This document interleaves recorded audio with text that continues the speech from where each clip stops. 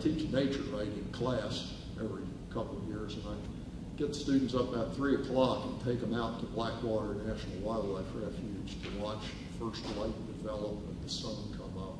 And the purpose, other than to shake them up a little bit, is I want them to write about sunrise, which isn't sunrise at all, because it's really the Earth spinning into the sun. The sun isn't moving. And we read a really good essay by Virginia Tech professor Eileen Christ called Ptolemaic Environmentalist. And she tells the story of how for about a millennia and a half we believed in the astronomer Ptolemy's hypothesis that everything revolved around the Earth.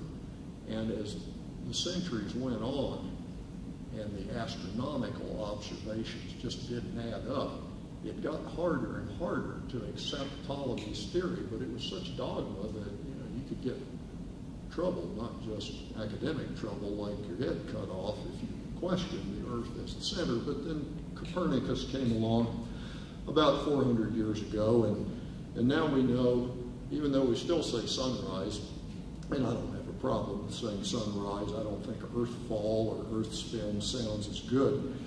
We know that it's not all spinning around the Earth. But then Eileen goes on and says, environmentally though, we still pretty much act as if everything revolves around humans. It's the anthropocentric versus ecocentric argument.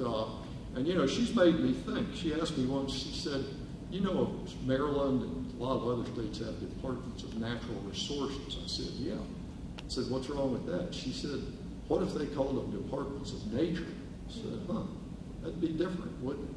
Yeah, we see everything as a resource to be managed for whom. And it is true, it drives me wild when I see articles, even in some otherwise pretty good magazines like National Geographic, talking about sustainability in terms of how many people can we feed. Well, we can feed 50 billion people if we want to just eat algae skimmed off big ponds and bulldoze all the forests. I mean, we might bring ourselves to ruin through some other consequence of that, but what a stupid way to look at sustainability, as if nothing else on Earth mattered. And I realize, humans are going to be served, but I think Eileen's onto something. I think what we long ago stopped doing astronomically, we still are guilty of ecologically.